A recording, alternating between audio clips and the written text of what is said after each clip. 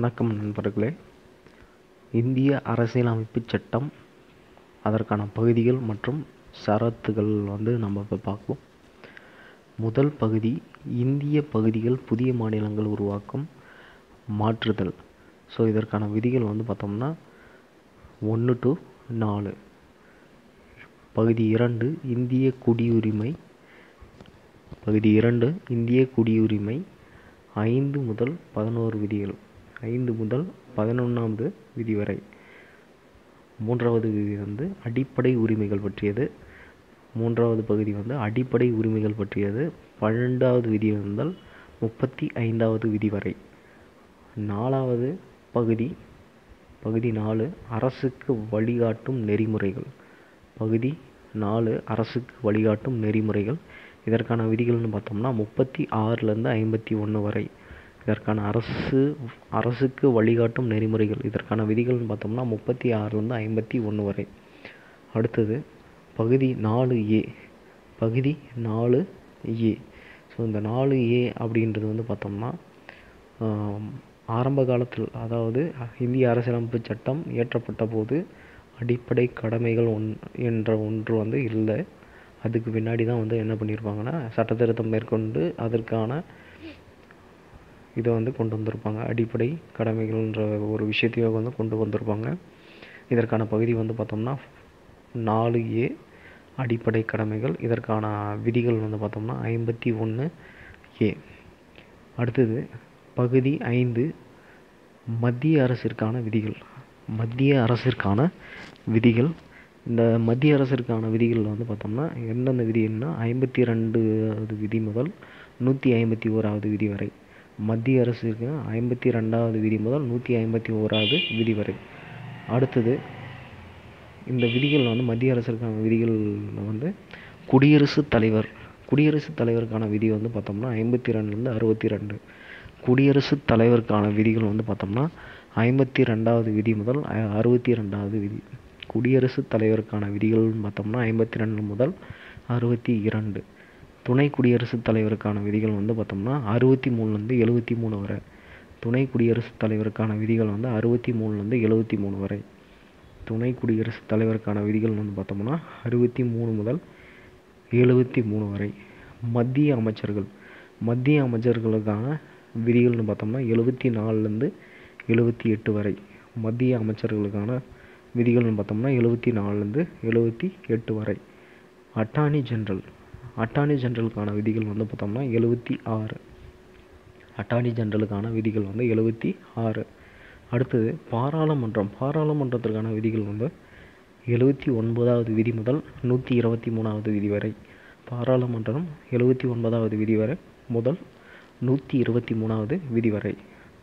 உச்ச நீதிமன்றம். உச்ச நீதிமன்றத்திற்கான விதிகள் 124. 124 முதல் 147. உச்ச நீதிமன்றத்திற்கான விதிகள் பார்த்தோம்னா 124 முதல் 147.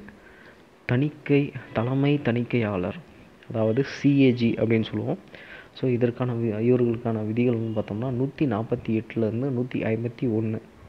148 8வது விதி முதல் 151வது விதி வரை.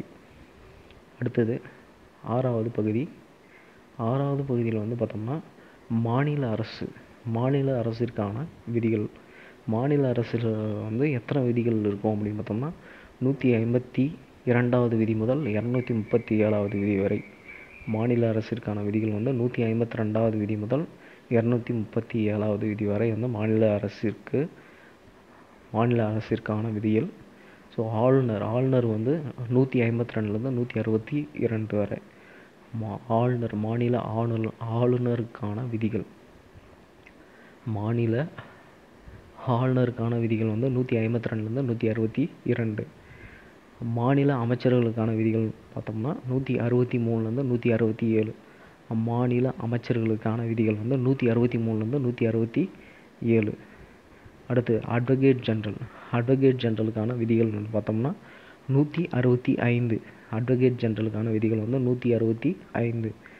அடுத்தது சட்டமன்றம். சட்டமன்றத்திற்கான விதிகள் 168லேருந்து 213. சட்டமன்றத்திற்கான விதிகள் 168லேருந்து 213. சட்டமன்றத்திற்கான விதிகள் 168லேருந்து 213. உயர்நீதிமன்றம். உயர்நீதிமன்றத்திற்கான விதிகள் 214லேருந்து 232. உயர்நீதிமன்றத்திற்கான விதிகள் பார்த்தோம்னா 214லேருந்து 232. துணை நீதிமன்றங்கள். துணை நீதிமன்றத்திற்கான விதிகள்னு பார்த்தோம்னா துணை நீதிமன்றத்திற்கான விதிகள் 233லேருந்து 237 வரை. அடுத்தது 7வது பகுதி பி பிரிவு மாநிலங்கள் தொடர்பானது. இந்த 7வது பகுதி பி பிரிவு மாநிலங்கள் தொடர்பானது வந்து இதற்கான விதி வந்து 238. இது வந்து நீக்கிட்டாங்க. அடுத்தது 7ல் யூனியன் பிரதேசங்கள். 7வது பகுதியில் யூனியன் பிரதேசங்கள். இதற்கான விதிகள் வந்து 239லேருந்து 242. 239லேருந்து 242. அடுத்தது 9வது வந்து பஞ்சாயத்து ராஜ். 9வது வந்து பஞ்சாயத்து ராஜ். இதற்கான விதிகள்னு பார்த்தோம்னா 243லேருந்து 243 ஓ. 9வது பகுதி பஞ்சாயத்து ராஜ். இதற்கான விதிகள்னு பார்த்தோம்னா 243லேருந்து 243 ஓ. அடுத்தது 9 பி. 9 ஏ. 9 வந்து பஞ்சாயத்து ராஜ். 9 ஏ வந்து நகராட்சிகள். நகராட்சி பற்றிய விதிகள். ஸோ நகராட்சிக்கு வந்து 243 பியிலிருந்து 243 இசட்ஜி அது வரை வந்து 243 பியிலிருந்து 243 இசட்ஜி வந்து நகராட்சி பற்றிய விதிகள். 9 ஏல நகராட்சி. அடுத்தது வந்து 9 பியில் வந்து கூட்டுறவு. 9 பியில் வந்து கூட்டுறவு சங்கங்களை பற்றிய விதிகள் கொடுத்துருப்பாங்க. இதற்கான விதிகள் வந்து 243 முதல் 243 ZH முதல் 244 ZT வரை. கூட்டுறவு 9B பகுதி 9B கூட்டுறவு 243. இதற்கான விதிகள் வந்து 243 ZH முதல் 244 ZG வரை. ZG வரை. அடுத்தது 10வது பகுதி பழங்குடியினர் பகுதிகள். 10வது வந்து பழங்குடியினர் பகுதிகள். இதற்கான விதிகள் வந்து 244 முதல் 244 ஏ வரை. அடுத்தது 11வது பகுதி மத்திய மாநில உறவுகள். மத்திய மாநில உறவுகள் பற்றிய விதிகள். மத்திய மாநில உறவுகள் பற்றிய விதிகள் வந்து 245லேருந்து 263 வரை. மத்திய மாநில உறவுகள் பற்றிய விதிகள் வந்து 245லேருந்து 263 வரை. அடுத்தது மத்திய மாநில சட்டமன்ற உறவுகள். மத்திய மாநில சட்டமன்ற உறவுகள் வந்து 245லேருந்து 255. மத்திய மாநில சட்டமன்ற உறவுகள் வந்து 245லேருந்து 255. அடுத்தது மத்திய மாநில நிர்வாகத்திறன் உறவுகள். மத்திய மாநில அரசுகளுக்கு இடையேயான நிர்வாகத்திறன் உறவுகள் பற்றிய குறிப்பிடும் விதிகள் வந்து 256லேருந்து 263 வரை. அடுத்தது 12வது பகுதிகள். 12வது பகுதி வந்து பார்த்தோம்னா நிதி சொத்து ஒப்பந்த வழக்கு. நிதி சொத்து ஒப்பந்த வழக்கு. இதற்கான விதிகள்னு பார்த்தோம்னா 264 முதல் 300 ஏ வரை. நிதி சொத்து ஒப்பந்த வழக்கு 264லேருந்து 300 ஏ வரை. அடுத்து வந்து நிதிக்கான விதிகள் 264லேருந்து 291. நிதிக்கான விதிகள் வந்து 264லேருந்து 291. அடுத்தது கடனுக்கான விதிகள் வந்து 292லேருந்து 293. கடனுக்கான விதிகள் வந்து 292லேருந்து 293. சொத்து மதிப்பு வழக்கு. அதாவது சொத்து மதிப்பு வழக்கு கடமைகள் வரும். இது வந்து 294லேருந்து 300. இதற்கான விதிகள் வந்து 294லேருந்து 300 வரை. சொத்துரிமை. சொத்துரிமை என்ன பண்ணியிருப்பாங்கன்னா அடிப்படை உரிமையிலிருந்து நீக்கிட்டு இந்த பகுதியில் வந்து 12வது பகுதியில் வந்து சேர்த்திருப்பாங்க. இதற்கான விதிகள் வந்து சொத்துரிமை இதற்கான விதிகள் வந்து 300 ஏ அப்படின்ற பகுதியில் விதி வந்து சொல்லும். அடுத்தது 13வது பகுதி வர்த்தகம் வாணிபம். வர்த்தகம் வாணிபம் இந்திய மாநிலங்களில் வந்து 301லேருந்து 307. வர்த்தகம் வாணிபம் இந்திய மாநிலங்களில் குறிப்பிடும் ஆர்டிகல் வந்து 301லேருந்து 307 வரை. அடுத்தது 14 வந்து பார்த்தோம்னா மத்திய மாநில அரசின் கீழ் உள்ள பணிகள். மத்திய மாநில அரசின் கீழ் உள்ள பணிகள் வந்து குறிப்பிடும் விதிகள் வந்து 308லேருந்து 323 வரை. மத்திய மாநில அரசின் கீழ் உள்ள பணிகளை பற்றி குறிப்பிடும் விதிகள் வந்து 308லேருந்து 323 வரை. பணிகள் வந்து 308லேருந்து 314. பணிகள் வந்து 308லேருந்து 314.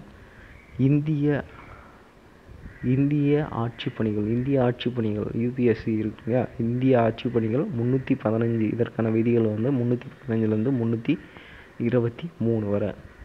அடுத்தது 14A. 14A வந்து தீர்ப்பாயங்களை பற்றி குறிப்பிடுகிறது. இந்த 14Aக்கான விதிகள் வந்து பார்த்தோம்னா 323A முதல் 323B வரை. 323A முதல் 323B வரை. அடுத்தது 15 வந்து தேர்தல்.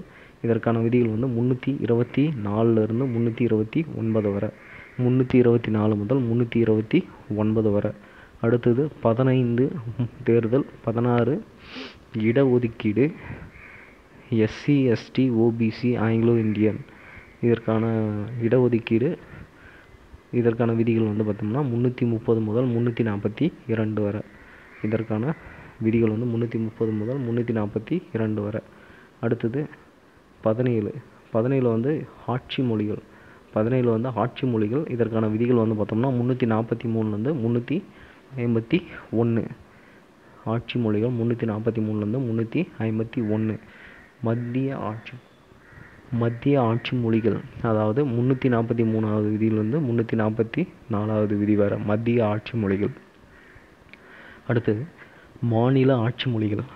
மாநில ஆட்சி மொழிகள் வந்து 345லேருந்து 347 வரை. மாநில ஆட்சி மொழிகள் வந்து 345லேருந்து 347 வரை. அடுத்தது உச்சநீதிமன்ற மொழிகள்.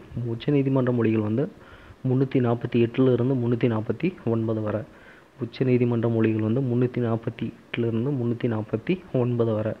அடுத்தது உயர்நீதிமன்ற மொழிகள். அதே வந்து உயர்நீதிமன்ற மொழிகள் வந்து 348லேருந்து 349. உச்சநீதிமன்ற மொழிகள் உயர்நீதிமன்ற மொழிகளும் வந்து சேமாக இருக்கும். 348லேருந்து 349. சிறப்பு நெறிமுறைகள் பற்றி குறிப்பிடும் ஆர்டிகிள் வந்து 350லேருந்து 351 வரை. சிறப்பு நெறிமுறைகளை பற்றி குறிப்பிடும் விதிகள் வந்து 350லேருந்து 351 வரை. அடுத்தது 18 அவசர நிலை பிரகடனம்.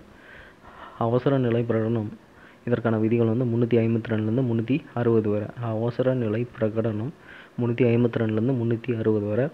தேசிய நெருக்கடி நிலை பிரகடனம். ஸோ தேசிய நெருக்கடி நிலை வந்து இதற்கான விதி வந்து 352. மாநில அரசு தோல்வி பற்றிய பிரகடனம், அதாவது மாநில நெருக்கடி நிலை வந்து 356. மாநில நெருக்கடி நிலை பற்றிய விதிகள் வந்து 356. நிதி நெருக்கடி நிலை வந்து 360. நிதி நெருக்கடி நிலை வந்து 360. அடுத்தது 19 பல்வகை. அடுத்தது வந்து 19 பல்வகை மிசலினியஸ் அப்படின்னு சொல்லுவாங்க. ஸோ இதற்கான விதிகள் வந்து பார்த்தோம்னா 361லேருந்து 367.